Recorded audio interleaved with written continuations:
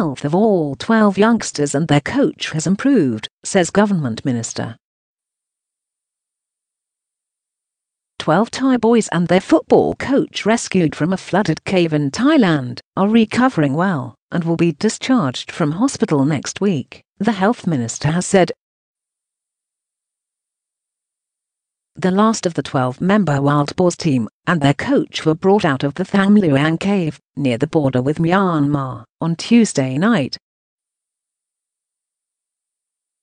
The boys and their coach have been in hospital since then. In a video played at a news conference on Saturday, they appeared well, sitting up in bed and thanking their rescuers.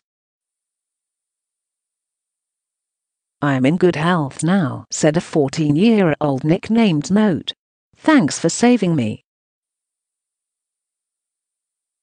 Close quote. The boys, aged 11 to 16, and their 25-year-old coach had planned to explore the cavern complex for about an hour after football practice on 23 June.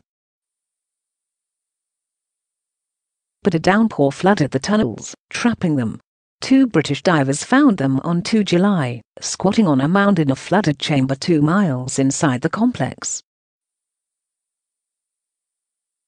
All 13 were brought to safety over the course of 3 days, rescued by Thai Navy SEALs and an international team of cave diving experts.